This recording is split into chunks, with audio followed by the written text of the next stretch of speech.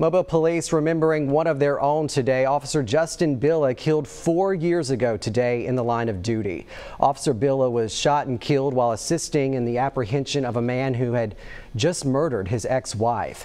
As Billa and other officers arrived at the man's home, he opened fire on them, striking Billa. Officer Billa was transported to USA Medical Center where he died a short time later. The suspect barricaded himself in the home for several hours before taking his own life. Officer Billa served with the department for 2 years and left behind a wife and 1-year-old son.